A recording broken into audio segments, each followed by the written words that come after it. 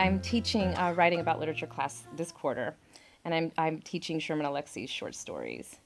And my students, a lot of the students felt sort of trepidatious about talking about the text because they would say things like, I can't relate to this story, I'm not Native American, or I feel like I don't have a right to talk about this entire community, which has been so oppressed throughout the years. And what I tell them is that Sherman Alexie wrote to speak to all audiences, and that you can look objectively at the text so long as you recognize that any claim you want to make about the text has to be sort of grounded in evidence from the text and has to be sort of rooted in analysis. And so I get them to, once they understand that their job is to sort of analyze a text to understand how the parts make up the whole, they sort of realize that if they recognize their own assumptions that they're bringing to the text, that they can actually analyze the text objectively and fruitfully, and they don't feel so alienated by the text, or they don't feel like they don't have this right to talk about it. And if they see that there's this actual process that they can engage in, suddenly questions of identity, they're still important, but they're able to understand, like, oh, this is an assumption I'm bringing to the text, and just recognizing that, it does like trigger a light bulb moment for them where they realize, oh, I hadn't thought of that because of my background, and now that I'm able to understand, this context, or, the goal of the assignment is to articulate, a thesis with support, they somehow feel like, okay, if that's what I need to learn how to do, I can do that. When students are able to see that what we're studying in the classroom is actually still very relevant politically or aesthetically in their current day, they get more comfortable talking about it. They also feel like they have some authority in thinking about the literature we're looking at.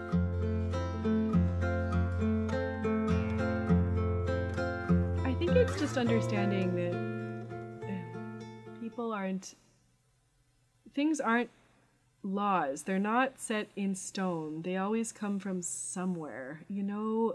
Your ideas about what to teach and what to study, they're all part of identity and background. And so I think understanding this helps develop empathy with others in a world that is just shrinking all the time. And that's huge. And also understanding better yourself. How learning works in yourself, and how to develop skill and realize your dreams and to communicate. You want to embrace people for who they are and understand that you're never going to fully understand somebody. Everybody processes what's your stories and relates them to their own lives, and you just need to be aware of that as a teacher and make sure when you're designing your curriculum backwards, right? I like the backwards design materials, that you spend a lot of time, nailing down what exactly are your objectives, and then making sure that you stratify what you're doing in the activities so that a lot of diverse learners will experience in a way that makes sense to them. And you never are going to quite know what that is until, you have the assessment and see what they really got. But you just keep trying things. My students are first confronted with their assumptions and their knowledge base, right? Identify through their own experiences how they come to understand where they're at. And then we do a series of activities, whether that's an assignment, a reading, a conversation, or a physical activity, to reinforce the content that we're working with and to challenge their assumption, their baseline assumption. And in the process, they come out with this reflective piece that is embedded into every assignment, where they are expected to expand upon what it is that they actually learned and how it is that they shifted their action going forward based on that experience.